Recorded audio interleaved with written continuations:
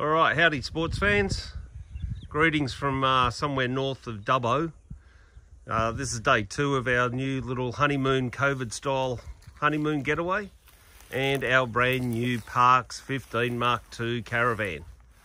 So a few people have asked us to have a look around, have a look inside and whatnot. So now that we've actually organised it, you can see by all the rubbish and stuff that we've unpacked and sorted today. So that's all to be disposed of. But anyway, we're all set, ready for night 2. Our little campfire, table, chairs and everything set up, ready to go.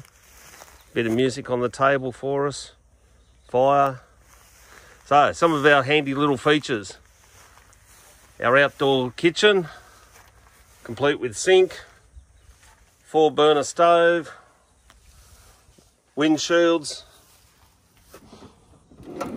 pantry outdoors, ready for cooking, organising, butler's pantry or the drinks bench. Moving up and inside, we have double bunks on the left, which with only the 2 of us, that's our clothing storage. Top bunk, Cass's art supplies for when she gets painting and creative. Turning to the right, we have another kitchen, internal kitchen, 2-burner, sink. So that's only for bad weather, if it hits us. Table, bench, L-shaped seating, special design for us, purpose made. And the king-size bed at the back. It's bigger than what we have at home. We also have, not that we've used it yet, not that we're interested so far, TV for the bed, swings around for the chair. We've also got stereo, DVD and all of that around the back here as well.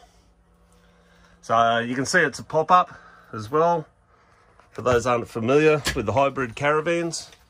So one of our luxuries, toilet, basin, internal shower.